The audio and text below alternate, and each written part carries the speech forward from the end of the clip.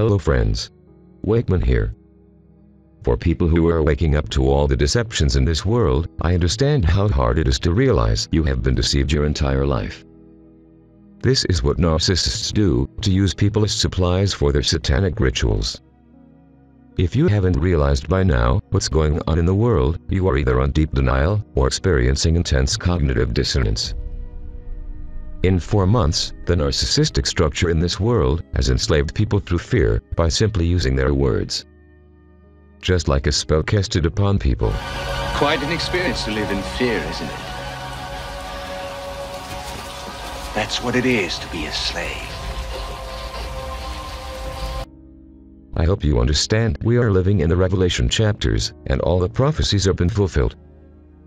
I pray you understand the importance of seeking Jesus Christ, and to walk in the righteousness of Christ, for you to come out of this fallen world.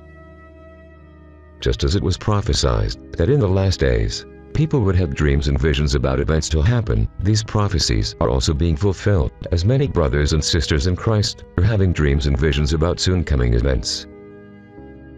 Are you ready for what is about to happen? Are you ready to make important decisions regarding the consequences of your choices, which may impact not only your physical, but also your spiritual life? I pray for you all, with all my love, that you realize what is about to happen. There's destruction that is coming. We are to know, we are to watch, and we are to repent. I keep you in prayers, with all the love I have in my soul. God bless you. Please, remember, Jesus Christ is the truth, the way, and the life.